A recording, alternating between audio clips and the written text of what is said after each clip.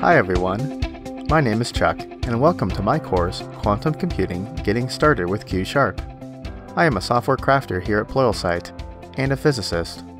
You've likely heard of quantum computing, including its fantastical promises, but are wondering how to get started in this emerging field.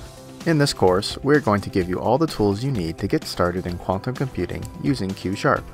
Some of the major topics that we will cover include setting up a development environment for Q#, introductory quantum phenomena like superposition and entanglement, and understanding quantum algorithm design. By the end of this course, you'll know how to start designing your own quantum algorithm and how to dive deeper into the Q# language. Before beginning this course, you should be familiar with the differences between classical and quantum computing. I hope you'll join me on this journey to learn quantum computing in Q# with the Quantum Computing Getting Started with Q# course at Pluralsight.